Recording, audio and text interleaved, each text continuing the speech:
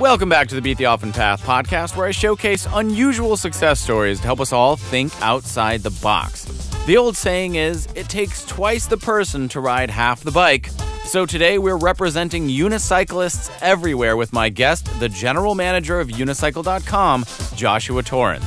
Unicycle.com is where I bought my first unicycle many years ago. I was always super cool, didn't you know?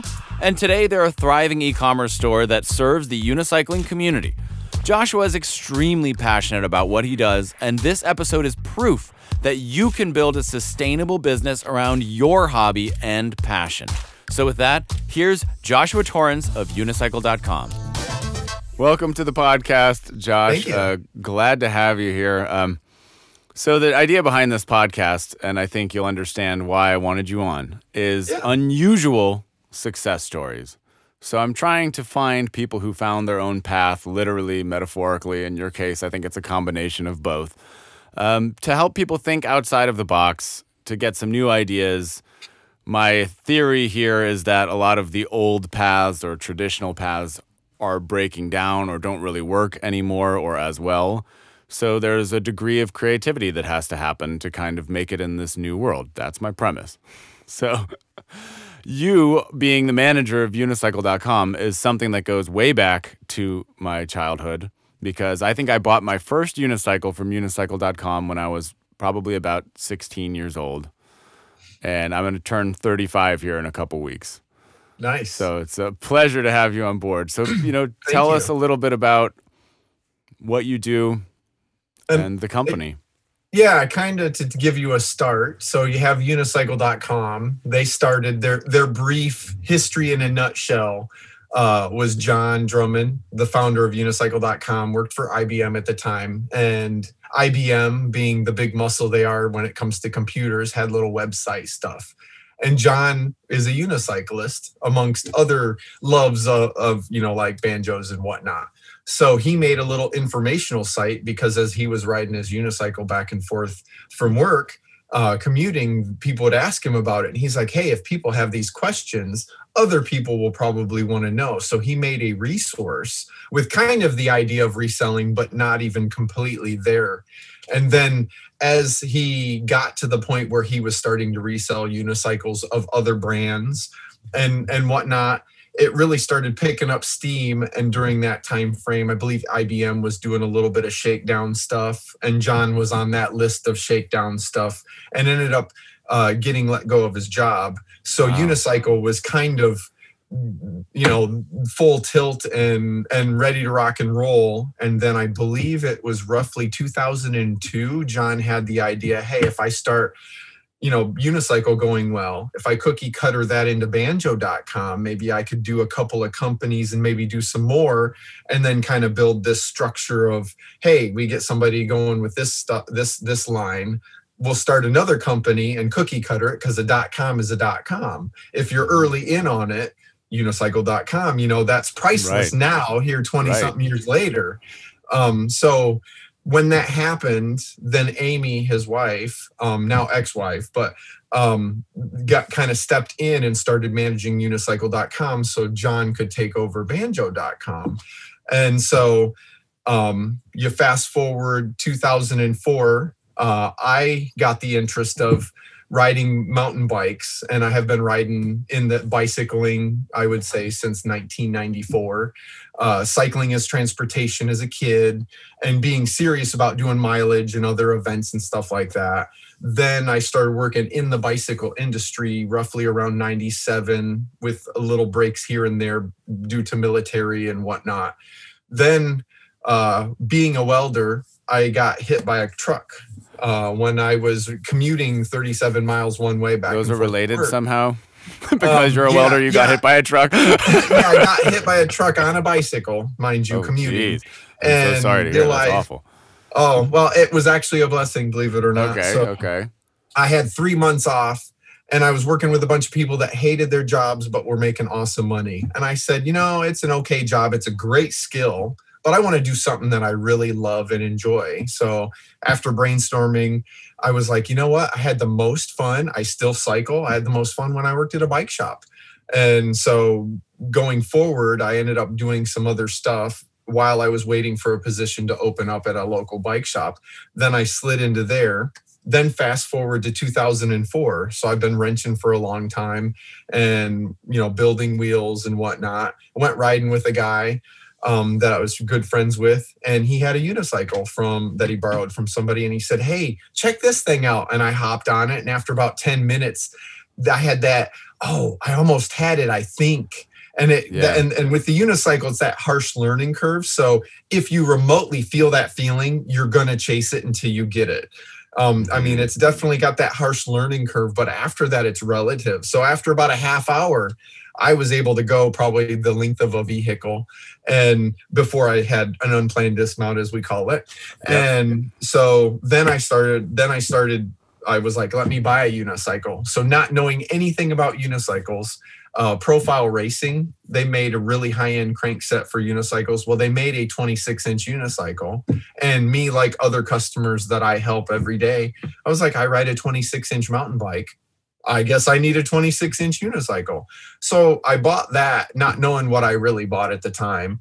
And it was a downhill level unicycle from, all the parts and whatnot. So then it kind of caught like wildfire. I bought that unicycle, started learning in Christmas.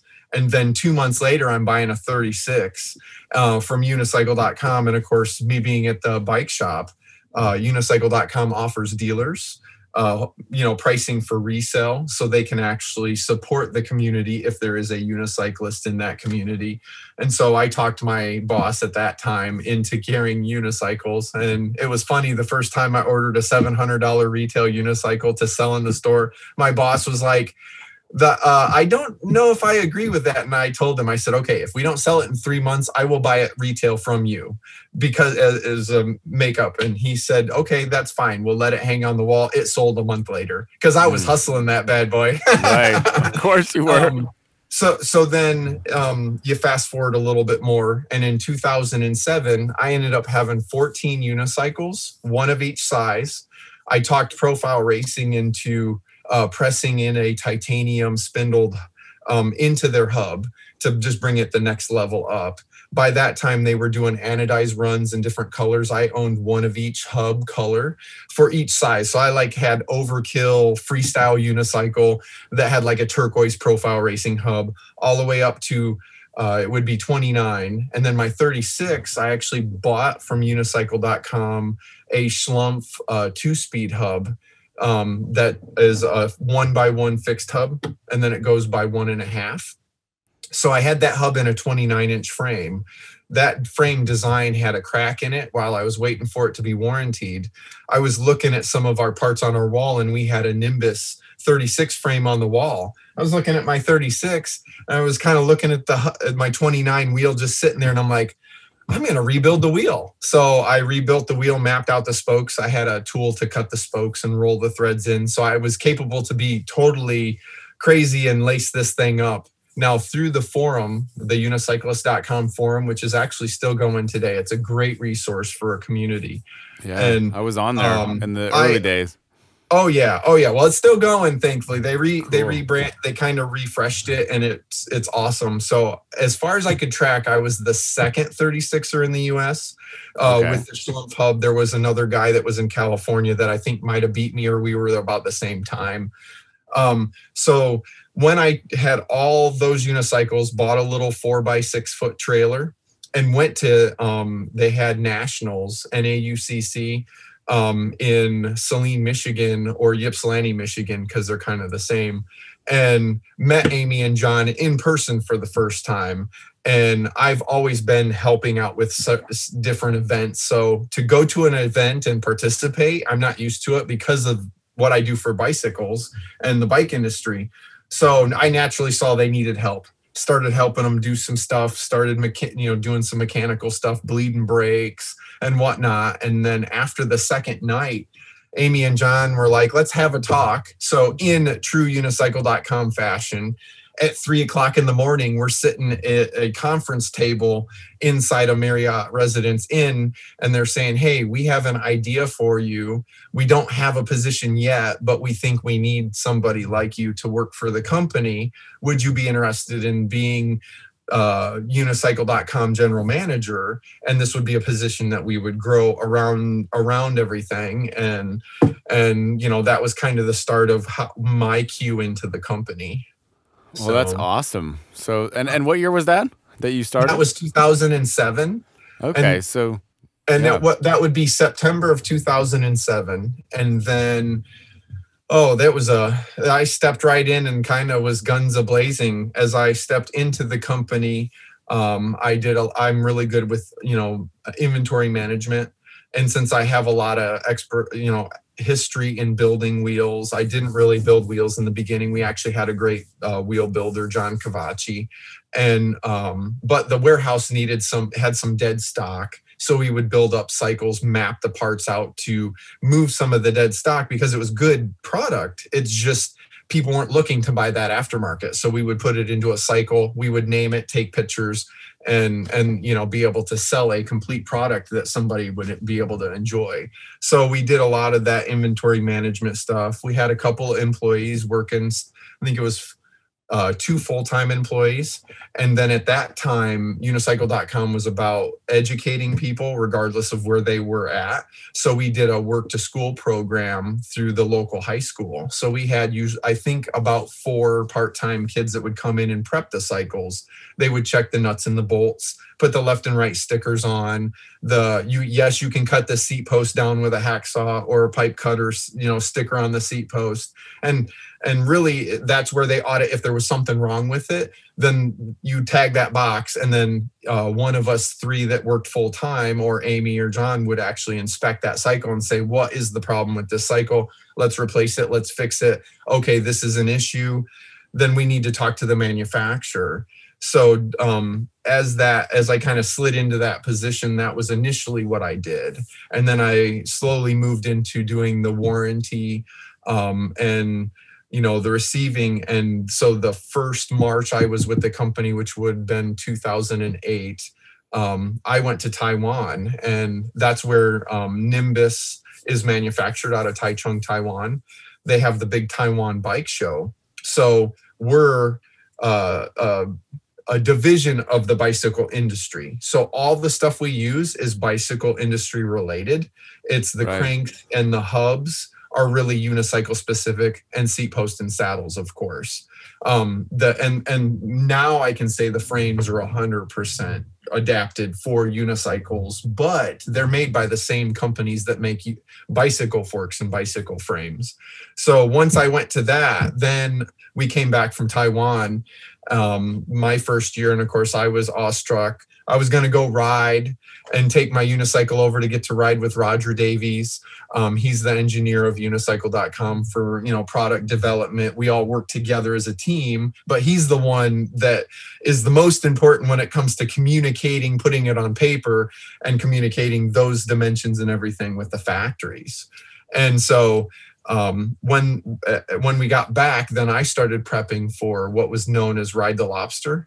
It was the Tour de France of unicyclists. It only happened 1 year, unfortunately, and that was June. So it was like as soon as I got into, literally slid in and started working for unicycle.com, it was like bam, bam, bam for Tripwise. And then we had nationals, which I can't remember what year, but where we were at nationals that year. My gut instinct is it was probably Madison, or it was Minneapolis, the Twin Cities area, because they have a very robust freestyle program and club, very active. There are some other active groups out there, but Minneapolis was during that time frame probably one of the largest in the U.S.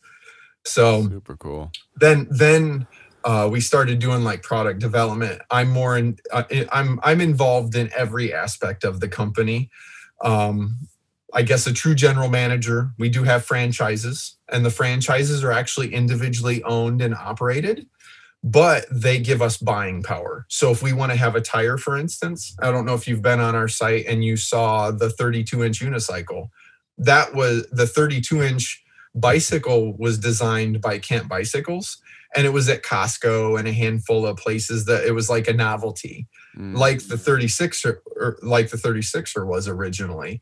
And I had a customer send me 2 rims and tires, and he was like, "Hey, if you build me one, I'll give you the other one to check out. And I built it up and I was like, oh, this is great. It's a fast unicycle, but it handles like a 29. And so I was like, there's a market for this. Well, we can do everything. We can do rim extrusion through Nimbus branding, because Nimbus is our house brand, one of our many house brands. Making the fork is easy.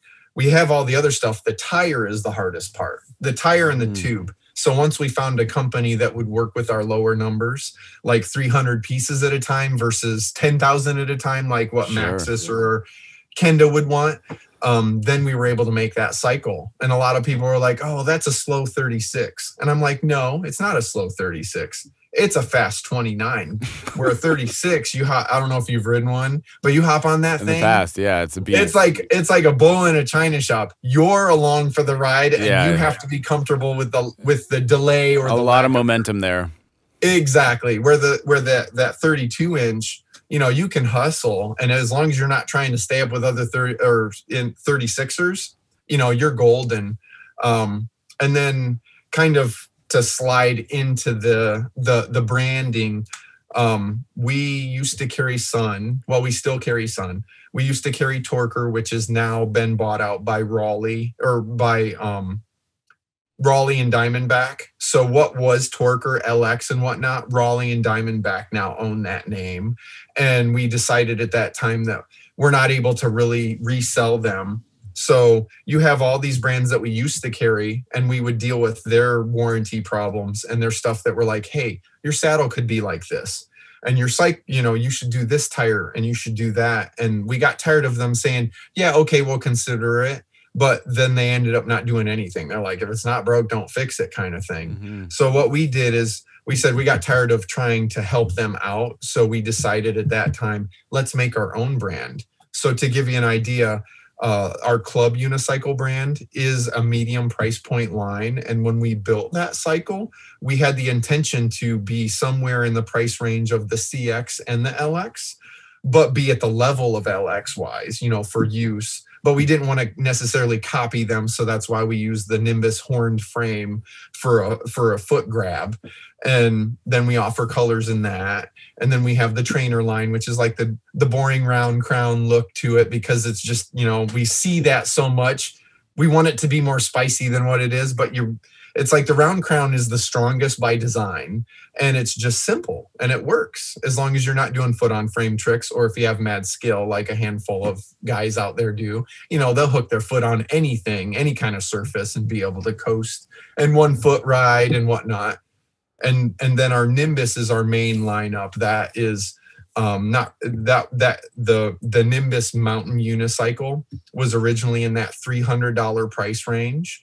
And that cycle killed the $1,200 hand-built, custom US-made unicycle. Because before Nimbus kind of came along with their mountain series in the 24 and the 26, then you could get a nice Muni with an American-made rim from Warsaw, Indiana, like a Sun Ringle. You could get a Rick Hunter frame or a Vortex frame. You could get DM cranks and DM hub, or Profile Racing, like I had talked earlier. Profile Racing crank set and hubs just by itself was $300. Then you had to pay to get it laced into a wheel.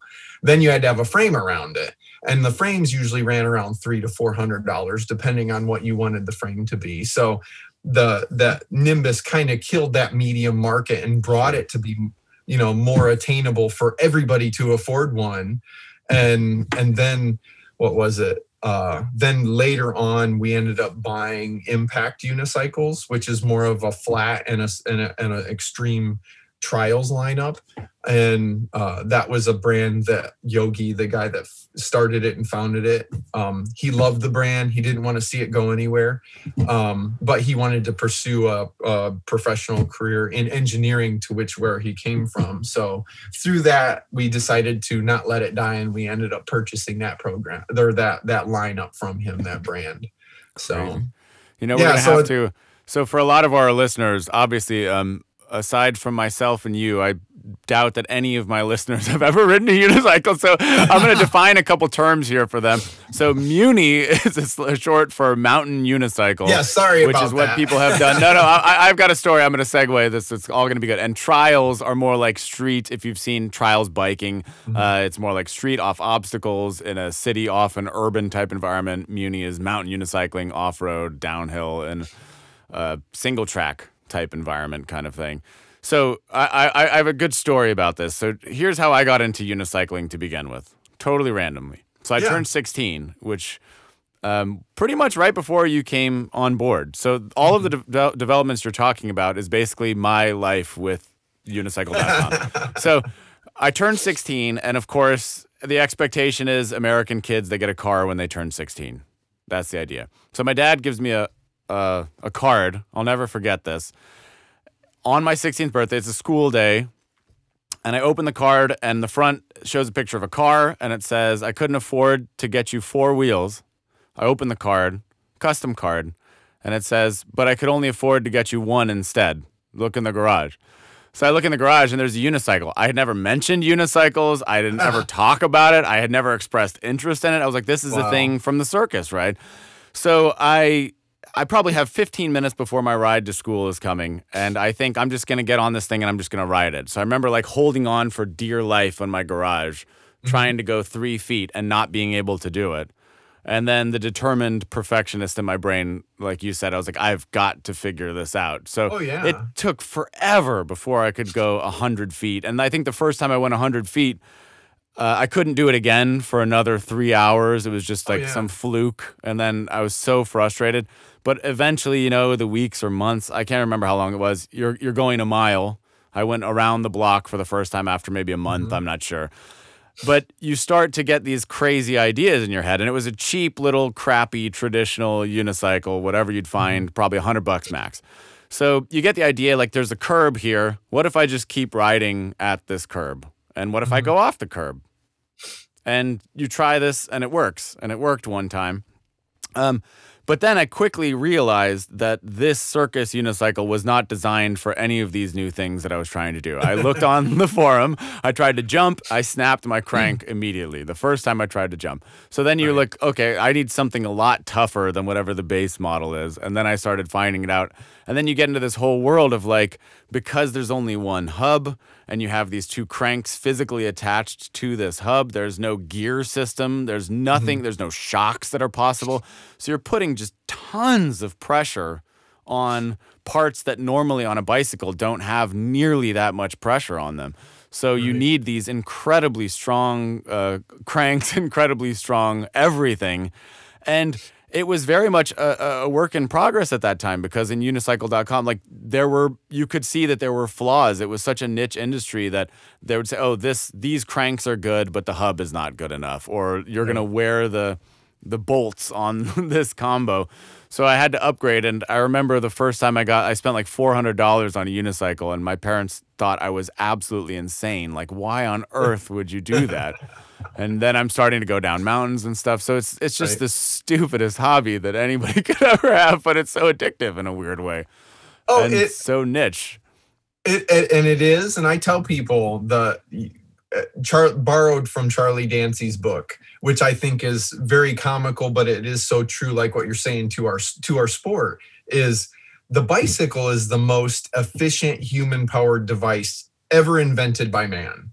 Yes. And then you flip the quarter and you go to a unicycle, and according to his words, it's the most idiotic form of transportation ever invented when it comes to efficiency. But the great thing is now you fast forward to our lives nowadays, and I'll get a lot of people that will, over the years, that say, hey, my doctor told me to quit running, but I like to run this 3-mile route. And then you get some people that say, oh, I like to cycle, but I don't have time to ride 35 miles. I don't have time to ride an hour to get that good cardio burn because of it being so efficient. So the great thing is if you take our 24-inch unicycle or anybody's 24-inch unicycle and you ride that same 3 miles that you jog, it's the same. Once you know how to ride, mind you, that's the same cardio burn and the same exact timing because the pace is the same, but it has no shock like if you were to run or jog that 3 miles. And a lot of people are looking for that quick half-hour workout. And that's where that unicycle fills the void. Now, if I backpedal a second and say, okay, if you want to learn how to ride the unicycle, to the viewers out there that might be intrigued on that crazy idea, because it is crazy. It's even crazier trying to think we have a job selling these crazy things that are only associated with circus. But if you get a unicycle, 20-inch or 24, depending on your NC measurement, you practice 15 minutes a day. Most people have it within 2 to 3 weeks. They'll have the basic skills like what you were talking about, riding around the block, be able to go about a football field. Then you will be immensely irritated because you can't free mount the thing, meaning mounting it unassisted. I know it took me like 3 months. I could literally have my pinky on the hood of somebody's car, but that's what I needed to get up on the thing. But when you start riding that unicycle after that 2 to 3 weeks, like what you were saying, I love it where you were saying, oh yeah, I wanted to roll off the curb, which is the easy part. It's like a controlled free fall riding down the hill, but you're like, oh, I want to ride down that curb. And then you're like, I'm tired of getting off the cycle and stepping up on the curb and then looking for a mailbox or looking for something so I can get back up on the cycle. And then let me jump up. I tell people I was born a mountain biker. And the great thing about riding off-road, once you know how to ride the unicycle, and probably why it took me 3 months to learn how to free mount it, is there's trees in the woods. And there's also sticks and rocks on the ground. So you fall over. Yes. And we call falling over an unplanned dismount, or UPD for short. And so, it's another avenue that makes it fun. And then the great thing is I've noticed when I've ridden normal tired unicycles versus a nice mountain unicycle that has a 3-inch tire, that circus song that people see when they see that unicycle, man, if you add a 3-inch tire or you put run like our hatchet unicycle, which I'm responsible and for making that cycle happen sooner than later for unicycle.com. They see that, they're like, that circus song doesn't even come to mind. They're like, oh my goodness, look at that unicycle. That's awesome. Yeah. So that's the great thing about unicycles. It speaks to anything in the world that humans can do. They're going to take it to the most extreme level, whether it's yo-yoing or chili eating, and witnessing this and the birth. What's kind of cool about these niche things is that you can develop along with them. When it's a small company, you can provide feedback. You can say, hey, this broke and let's fix it. And there's this kind of collective blossoming of the concept as people go further and further with it. And for me, I had 2 buddies and we were all hooked together, and we started going downhill and we started going off-road a little bit. Then we lived in Colorado, so we eventually bought passes to go up the gondola in Steamboat Springs, and we started riding. We were the first people ever to do that there. We didn't have brakes or whatever, and they were freaking out about it because we didn't have brakes. And we told them, no, we don't need a brake. Our legs are the brake. You literally can't coast in this thing. And I had to explain the physics of it before they would let us go up, and they were so confused they let us do it anyways. But it culminated. There was this thing, I don't know if you remember this or if you heard of it. Is there still something called Moab Munifest where they go to Slick Rock? When I attended it in 2007, Mountain Dew came out and actually sponsored the event.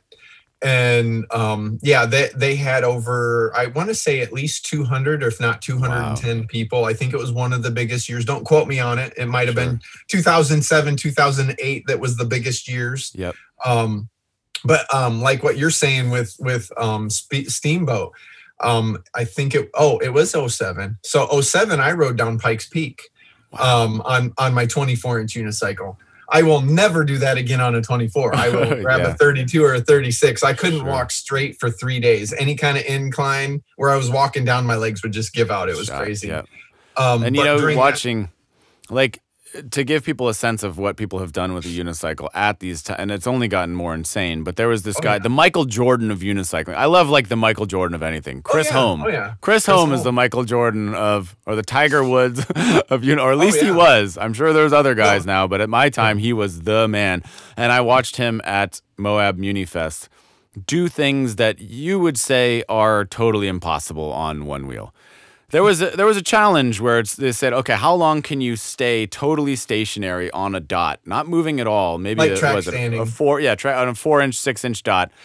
So I think the next closest person was maybe 16 seconds. The runner-up in that challenge was 16 seconds. I watched him sit there for minutes on end.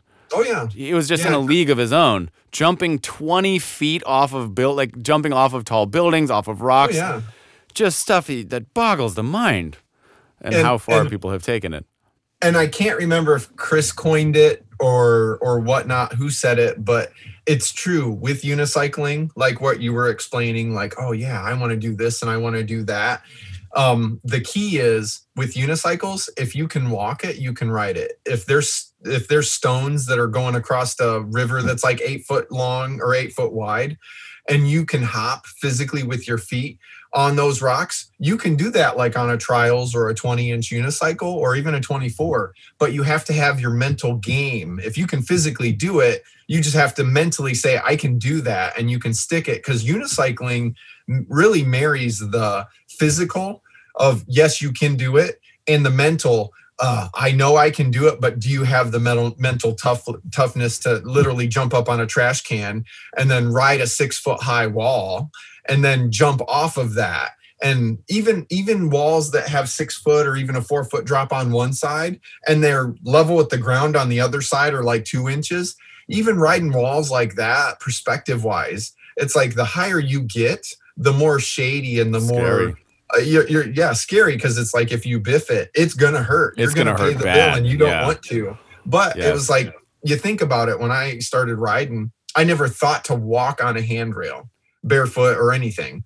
But then once I started riding unicycles, you view the world through a different lens, like a playground, like you're driving through a new town or something. You're like, oh, I'd hit those stairs, and oh, look at that bench placement, and look at that ledge. And you look at it as a playground. And every unicyclist I've talked with, especially when they're looking at riding a trials or even a 24-inch and dancing between the two, where they're wanting to do more hopping, but actually still get to places, you view the world through a different lens. You're riding in the woods on a mountain bike, and I'll see a downed tree. I'm like, oh, that's totally rideable on the unicycle. Probably on the bike, but my game isn't as tight on the bike. I like the unicycle because you're babysitting one wheel versus, I'm steering the front wheel, and the rear wheel, hopefully, you can get it to catch and follow the same line kind of thing. So that's the other thing that's great about unicycles. And then the other advantage is if you have a bunch of friends that fit in the car,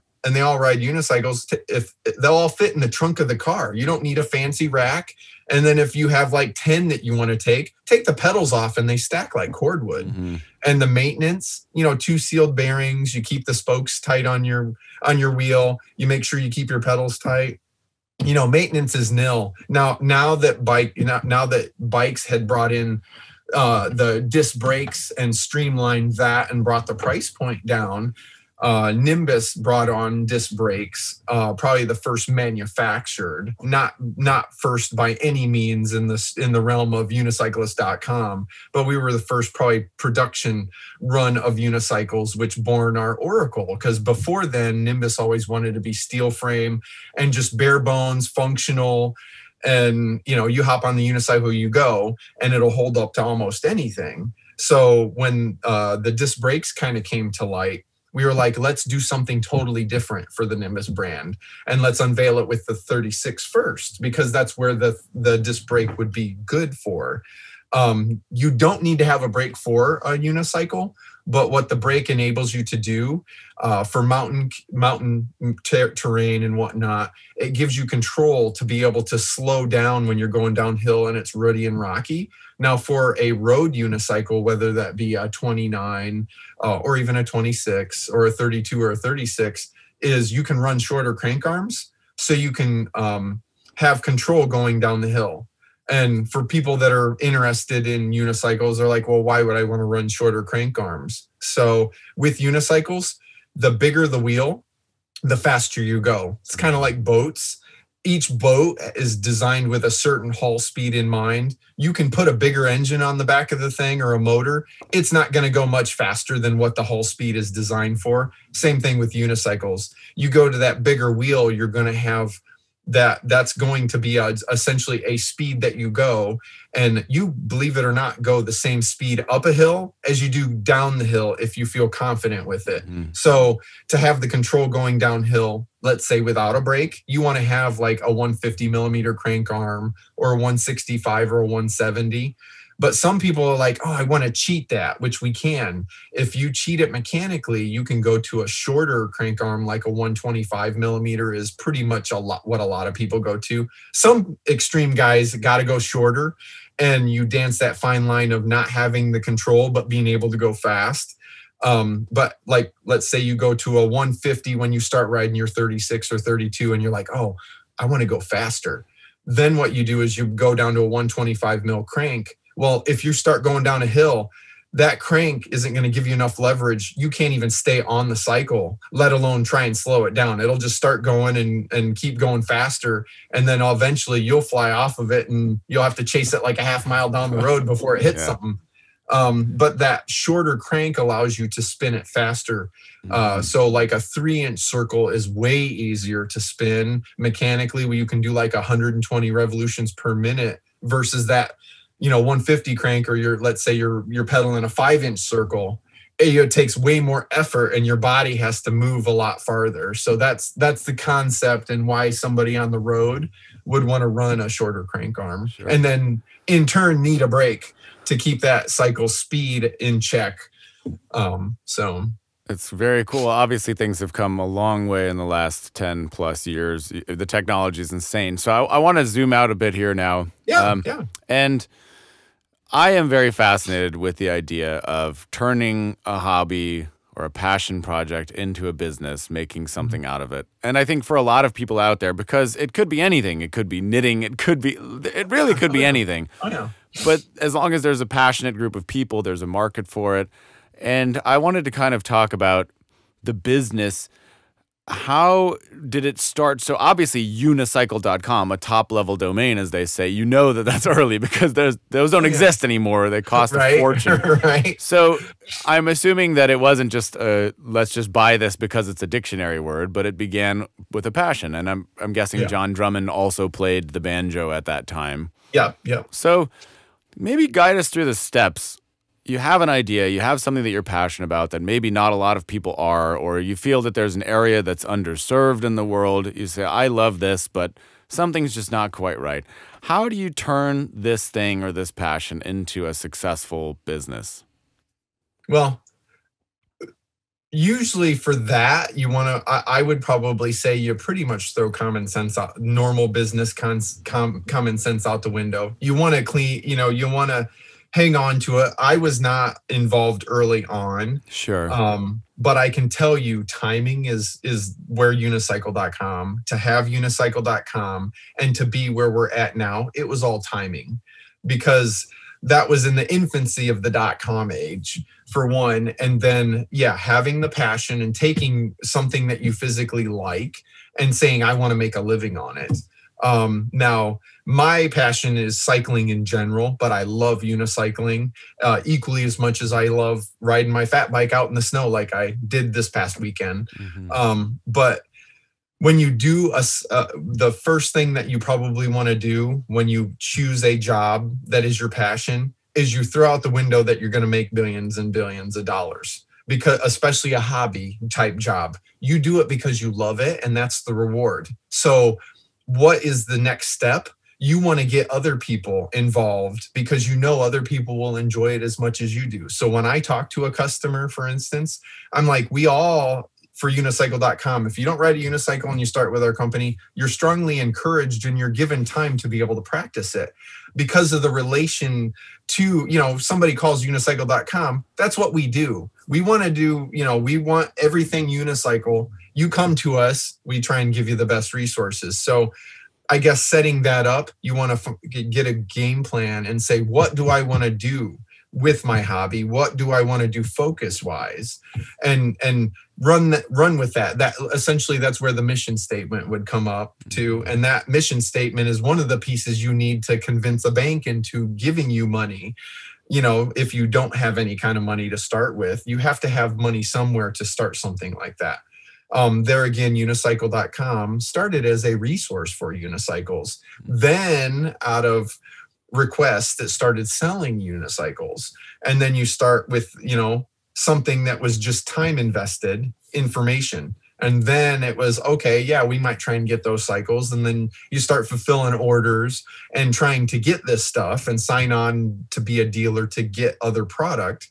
Then the next step is, okay, what are we going to do with this now that this animal is growing? Since I've been on board, we've slowly got away from selling other people's product for whether they sell out, they get bought out, they get discontinued or whatnot. But we saw, being a passionate rider, we saw loopholes of they're not doing this right. Okay, well, if the customer breaks this hub, the hub we make is designed for strength and it has a certain width for a reason. So that reason makes our cycles better and stronger. Somebody else has this other cycle. If they need a replacement hub, sorry, that is an older design that we don't believe in because of this. And so you go from literally reselling to making stuff. And then once you cross the line into making your own product to your specification, then the hard part is marrying, let's make the best design product, but we have to hit certain price points. You can't get around it. Not everybody can afford a $600 unicycle. Not everybody needs a $600 unicycle. And I'll be the first to tell somebody, hey, do what you can afford. And if, like what you're saying, if you do what you can afford and you wreck it a month later because you're hopping or jumping, okay, you need to step back and say, I need to mow a couple more lawns. I need to hustle something else or sell something so I can afford to keep doing the hobby that I want. But as far as selling, the turning point for unicycle.com, I would say, is when we started doing manufacturing out of Taichung, Taiwan. That really gave us control over our branding and kind of more, extended the vision beyond what probably John originally had. And the reason for that is because now we have control. Now we can pick what tires we want. What was it, 3 years ago, I tested 20-something fat tires to find the right tire. But then you go back to Taiwan, and the problem is, this tire that I absolutely love, we're sorry, we can't get that in Taiwan. Well, we could get it in the US, but we want to be able to offer that same exact cycle in South Korea, or in Denmark, or Sweden, or UK, or Australia. So for us to be able to do that, we have to be able to get it out of Taichung, Taiwan. That's where we kind of keep all our factories and all our manufacturing out of. So we're like, okay, well, we'll take the top 4 tires and which tire can we get out of Taiwan? And we ran with that tire for a little bit. And then unfortunately that company had discontinued a tire. So we had to go back and test some more. But that's the kind of stuff that I do, Roger does, Amy will do. We just unveiled an air saddle. A little side funny story about how we do manufacturing. So when I was a customer of unicycle.com, there was a thing called an air saddle. I remember those, yeah. In my opinion, I got it, and I got the kit from unicycle.com, and it was a jean sack with an inner tube shoved in it. It was just an inner tube over. In it. Yep. Yeah, and you stick it into the saddle cover. Well, the problem with the problem I had with the air saddle was that it moved around. If you had enough air in it to kind of support the cover, it was too much air and it kind of felt like a Jiffy Pop, popcorn box. You're trying to sitting on it and running around. But then if you let enough air out that it felt awesome and comfortable, you'd hit a bump and your butt would hit the bottom of the saddle, which necessarily was like bolts that, if you have the carbon fiber, it was bolts that were duct taped over, so you're hitting the bolts and stuff. And so I took athletic tape and I laid out the tube to control to control it better, and found out athletic tape over duct tape or any other tape was the best, but I still couldn't get it dialed. So I was like, you know what? I'm probably doing it wrong. I'm learning. So I ordered one from unicycle.com, and it was actually worse than anything I came up with at the time. Oh, no. And we joke about it. So in the couple of years, we've always wanted to do an air saddle. We ran across a guy, I think it was in 2011 or 2012 at the show that does air bladder systems. And we were working on redesigning the saddle base for Nimbus and Impact. And that takes 3 to 4 years in development. So we work on stuff ahead of time, and we're like, oh, I want to tell the customer that we got this, but I can't, for one, for confidentiality. And for the other thing is it's not going to be available for like 2 years, because once we make it, but then we got to do samples, we got to test it, and we got to look at pricing, and then we got to test it and fix the problems that come up and whatnot. So fast forward now, what was that, 2012, maybe 2013, we first discovered this air bladder system. Now fast forward to 2020, that was when we actually came out with the Nimbus Air Saddle. Now, what is the difference between the Nimbus Air Saddle that I purchased as a customer of our company to the one that we have now? Oh, the one that we have now is an air bladder that's specifically molded in the shape of a unicycle saddle. And we found that having a tunable one was not really well received and not that great. Actually, having one that is sealed is great. And then we had the idea, somebody, I'm not sure who at the moment, because of it spanning so much, we were like, what if we trimmed our foam down and encapsulated that in foam so it had more support? Then you have both worlds versus instead of just an inner tube and that's all you get. And so once we did that and we started testing, it was a lot more comfortable. Well, the original design that the guy had was actually just a cover, like an old school gel cover you would go to Kmart or Walmart and pick up and whatnot for a bicycle. And we were like, that's not where we want to go. But he was so excited about the project that he had done the tooling for that product already. So we decided to keep that on. And that's kind of a fraction of what we do relationship with our companies. The frame manufacturer, we're not flippant with our relationships. We go to the factories. We've actually eaten dinner with some of the families of our factories that, we know them we see them, we hug them, in normal conditions, we're over there. They're like a part of our family. So if there's an issue, we don't say, oh, we're done with you, we're going to a different manufacturer. We're like, no, let's see where the problem is. Let's fix this problem. Let's work with you, because we both need each other. And that only benefits the customer, because you're not, oh, this is running. And we can't control all the running changes when you start making your own product. But as we learn to make it better, we try and segue those running changes that, okay, this is better. We've changed it because of this. It doesn't make your cycle that you have now bad. This is just, we've learned, and like in manufacturing for bikes, things get better, things get cheaper. And honestly, unicyclists benefit from that, because then it makes it attainable for us to be able to produce it, because we are a small company. Mm-hmm. The US is a 5 to 6 man operation, and it's about the same in the UK, and all the other unicycle.coms worldwide are 1 to 3 people. Mm. So, we look like a huge company, but honestly, we're not. It was that timing of the .com that gave us that visual of a big company, but really just a mom and pop company that got lucky, really passionate about our sport and understands the sport and really wants to serve our customers the best that we can. And that's all you can do. I mean, why do you pick your hobby? Because you love your hobby. You're passionate about it. Well, if you're passionate about it, you're thinking about it when you're taking a shower. You're thinking about it when you're driving and running errands. You're like, oh, if we did this would be great. Oh, I like that color on that car. Can we get that color on a frame? Probably not, but at least we can try. It's an idea. But I mean, you think about that kind of stuff, and there's like, you have a double bolt seat post clamp.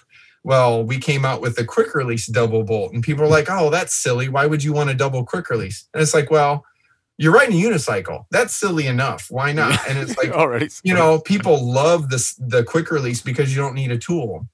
Well, the problem with the quick release is it doesn't have enough gripping power, like the double bolt clamp, to grip that seat post and keep it from moving. And so I was like, well, why don't we do a double quick? So that was another project that took 4 years. And you should see the first one. The first double quick, it looks like a brick. But that's how prototype stuff works. But, like the 32 and the double quick and the air saddle, that's all stuff that, we listen to our customers, or we personally want it, like the double quick. That was personally something I wanted. I wanted that personally. And I was like, if I want that, I know there's at least 20 customers out there that want that, because they're unicycles too. And they think about that stuff. Disc brakes. Do you need disc brakes? No. Rim brakes work just fine. But hey, disc brakes have advantages as well. So, so with that, to kind of focus and go back to your original question, how, I think what it is come up with a bomb-proof mission statement from what I've learned, and understand you may not make millions of dollars, but your worst day will be your best day working a job that you absolutely don't like. And if your passion is excited, like I get excited talking unicycles, and so that will pass on to the customer, and you both are, out to enjoy the sport. And when you do the manufacturing, you have the control of your own product, and you can make it better. You can choose to not do anything and just make whatever and do it. That by all means. But it's one of those things that it's like you got to keep going with the changing of the times. If there's something wrong or if there's something that could be better, let's do it. Like right now, we'd like to move into the tubeless market, like the bicycles. Why tubeless? I was a slow adopter in the bike industry for tubeless. But once I started doing tubeless, it's amazing the friction that happens between the tube and the tire. Even if you talc it up really good, there is a little bit of friction, and you notice that rolling. When you go to tubeless, you have to put fluid in your tire. That keeps the integrity of the tubeless from letting the air out, because there's stuff that's inside the tubeless mixture that will coagulate like your blood and fill those holes, or that's how it's ideally supposed to work. And when you roll, you get less friction. You can run lower air pressure with tubeless and not get a pinch flat. You might damage your rim, but usually what happens is if you run that lower air pressure, you have more control. You feel more connected. You don't have any friction that is really hard to explain without you really having one side by side and riding one. It feels a little slower, and whatnot. But that's the next thing that we would like to usher into is making unicycles tubeless ready. And Chris Holm, you named the Michael Jordan of unicycles. Yeah. Chris Holm, he has, I want to say, 75% of his product that he sells is tubeless ready. The rim is absolutely a beautiful rim. It's a 55 mil rim, so it is really wide, but it gives a good footprint. And it's a great tubeless rim. I actually have a set of those rims on for my bicycle, one of my bicycles. Wow. Because it's such a nice burly, tubeless rim. But I think that's, one of the many things that are going forward in the unicycles, to come, and other stuff, like just expounding on, the crank arms and offering the multiple holes. Chris kind of debuted the double holes, which have been, like record changing as far as the market goes. Being able to not carry your crank arm extractor and a spare set of crank arms, because I remember doing that on my first 36. Oh, there's a hilly section.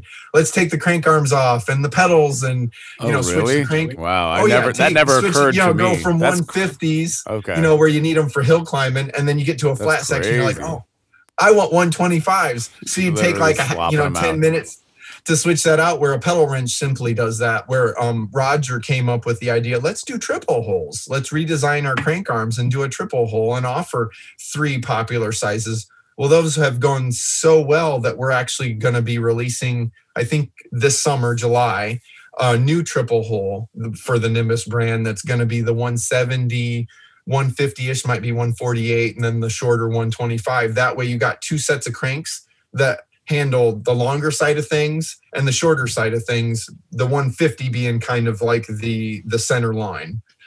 So, and for road and mountain riding, that will fit the bill. For freestyle, they still like the 125 to 75 millimeter crank arms.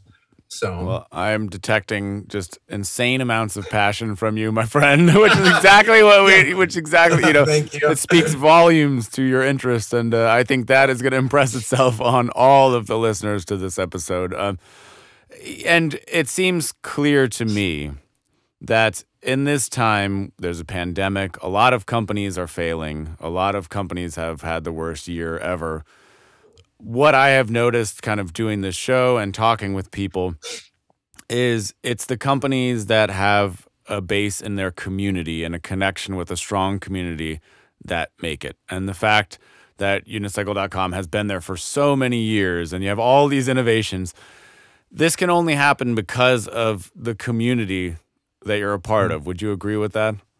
Yeah, I would agree with that. And the interest, we've been out of stock quite a bit because all the spreadsheets that we, painstakingly do and sit down. And that's the other part of your question previous, not to jump back to that. That's so crucial is QuickBooks and like account keeping. If you don't have somebody, if you're not good with accounting, if you need somebody that's key that can do the accounting, because that honestly is the underdog that really makes or breaks the company. Because if you don't know where you stand company wise, financially, inventory or whatnot, it can sink the ship super fast. Even with the government not paying your taxes, well, they only let you get away with that so long and then they come find you.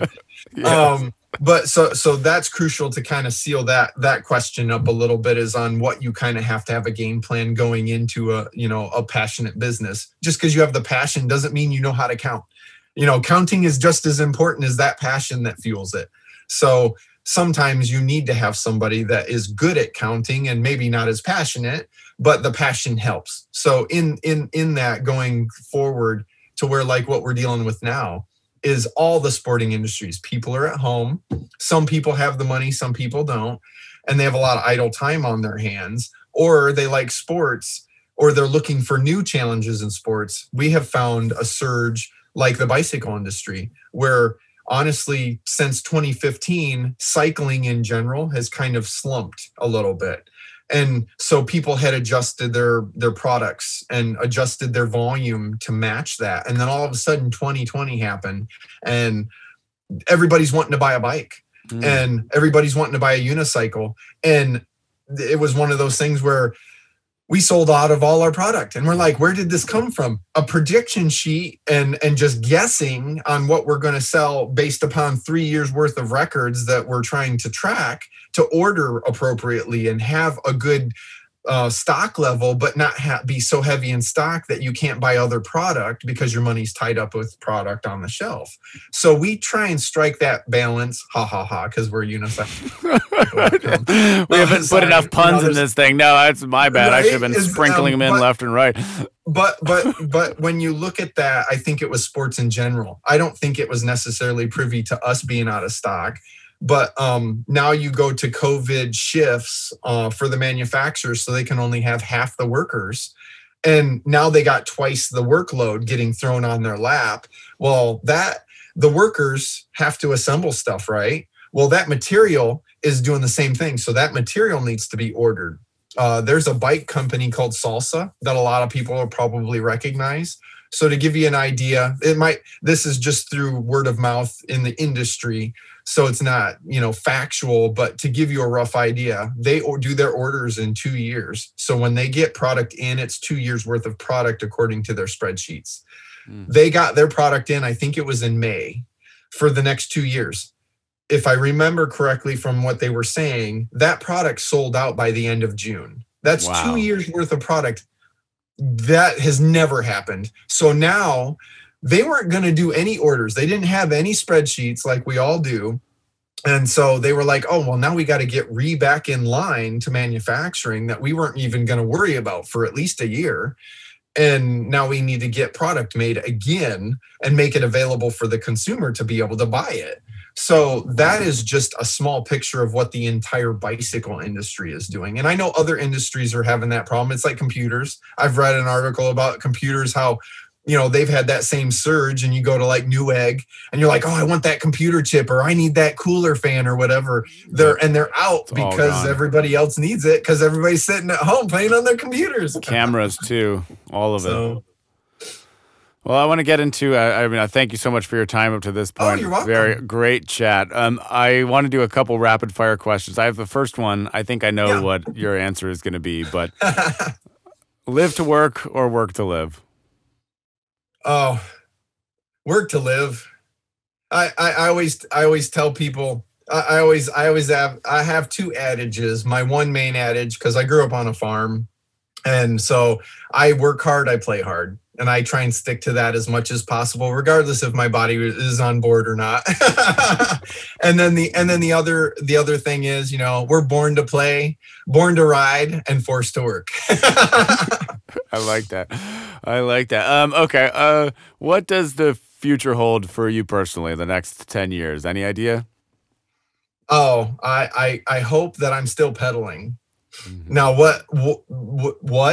It's probably going to be fat. I'm the, if you talk to anybody that has known me in the last 15, 20 years, they're going to say, oh, he likes those fat tires. They make up for what you lack. They give you that imagination. So I would say I would love to see myself riding more, as much, if not more. We always like to do more, but sometimes it's not realistic. I'd like to see my son ride, and me and my son doing more riding. Oh, He isn't riding a How old is your son? unicycle yet. Oh, he just turned 11. Okay. All right. So he's getting there. He's in that sweet spot where he's about ready to go. Okay. I gave him a choice. I'm building him up another fat bike. I said, every time we get to that junction, I'm like, do you want normal tires or do you want fat? And he's like, no, I want fat. And I'm like, okay, all right. And he's had some interest in unicycles, but I told him, you want to do it, we'll do it. If not, you don't have a choice in cycling, but you do have a choice, specifically what genre you want to partake. But I would like to see more, bike packing adventures with him and getting him involved in more, and maybe unicycling. I can cross my fingers. And job wise, I love my job. It's one of those things where I'm like, man, are we missing something? I really want to come up with the next thing. What can we do to unicycles that's only going to benefit the customer? What can we do? So whenever I'm thinking of that, I'm like, what is there? And like the disc brake thing, the bike industry and, streamline that. Disc brakes for bicycles have actually gone back to the 70s. If you really follow it, Shimano made a hit or miss, not so good version. But, really what the bicycle industry has, how can we adapt that to work well for unicycles, and not just to change it, but to change it for the better, to benefit me and our customers as a rider. So honestly, 10 years from now, I'd love to be still working at unicycle.com and, sweet. Having things streamlined and having stock again of all our unicycles, so we can have some on our showroom floor. Because right now there's like one unicycle on the showroom floor. So great. And to cap it off, I always like to ask this: what is the best piece of advice you've ever received? For a beginner or for a unicycle already? Just, I'll leave it open. Or life advice. Oh, well, however you choose to interpret it. Since I work with a lot of the people interested in unicycling, and that's probably the audience that we're speaking to, sit down on the saddle. Just tell yourself to sit down and let the unicycle go, and your legs will propel it as long as you sit down and just take the load off. And I think that applies to other things, in life, because when you're in the beginning and you stand up and you take all that pressure, as you well know, off of your saddle, that's when the cycle wants to fight you, and that's when it's shooting out from under you, and that's when you get the most mad. That's why I tell people 15 minutes a day, that's more than enough. And some days you got good mojo and some days you don't. But that 15 minutes is enough that you won't throw it through your neighbor's window. So really what it comes down to is sit on the saddle and let the unicycle support your weight. And then your muscles will relax, and then it will listen to you. And you want to go forward, you go forward. You want to go backwards, you go backwards. And practice, because that's how you get better. Well, I got a feeling that there's a deep metaphor for life in there somewhere. And maybe you're going to write that book. Maybe your book is going to be Zen and the Art of Unicycle Maintenance. Maybe that's the next thing, about balance, taking it easy, perseverance, not giving up. But again, thank you, Josh, for taking the time. Really a pleasure. It's just always great to chat with somebody who's so passionate about what they do. Oh, thank you. To show people that if you take something far enough, there is a way. I think that's so cool. Oh, yeah. If you take something serious enough, and if you just love what you do, that's certainly my takeaway from this whole thing, that there is a path forward for you. So I hope that will get a lot of people thinking about some good new stuff. So yeah, I hope so. Maybe man. Maybe they'll be interested in a unicycle, or maybe they'll follow their passion and start something. I mean, getting your feet wet. Where should they find you? Where can they support you? So obviously unicycle.com, but where else? Yeah, unashamedly, unicycle.com. I mean, we're pretty much there. So that we have all kinds of resources. We also offer live chat. and email, and we sell them worldwide. So it's yeah. We breathe and live unicycles. Sounds good. So, well, thank you once again. And with that, the podcast is officially over. Sweet. Thanks for listening to the Beat the Often Path podcast. If you've been enjoying this show, please like, comment, share, subscribe on Apple Podcasts, subscribe to me on YouTube. It would mean the world to me. Also, do you have an unusual success story, or do you know someone who does? Well, please recommend them to me. They could be a future guest on this show. Maybe they've rolled the largest boulder down the mountains of Tibet, or maybe they built the world's largest chicken farm in Madagascar. The point is, I don't know what I don't know, so I'm looking for inspiration and unusual success stories. So help me by being a part of this adventure. I'm looking to grow this podcast with you. Thanks again for listening.